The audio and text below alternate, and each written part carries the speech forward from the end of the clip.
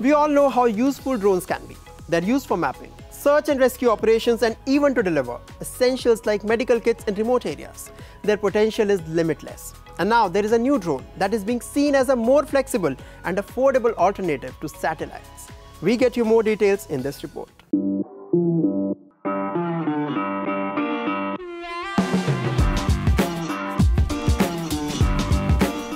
With each passing day, the drone technology seems to be getting better, smarter, and more sophisticated.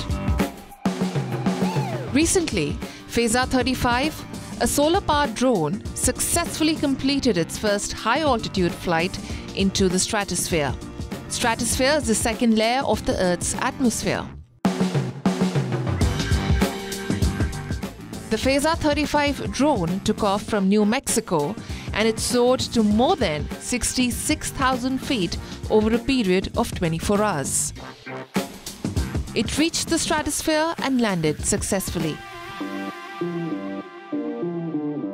Developed by London-based firm BAE Systems, the solar electric UAV weighs 150 kilograms. It is equipped with solar cells.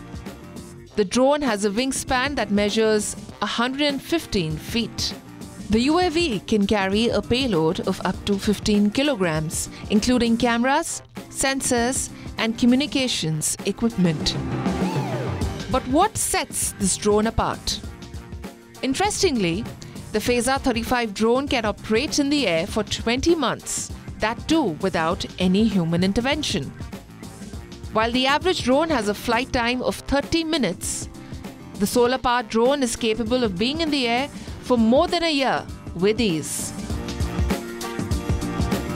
Phasar 35 is powered by the sun during the day and runs on solar-powered batteries during the night. Designed as a cheaper alternative to satellites, it can be used for surveillance, border control, communications, and disaster relief operations. It is also being seen as a cheaper alternative to satellites.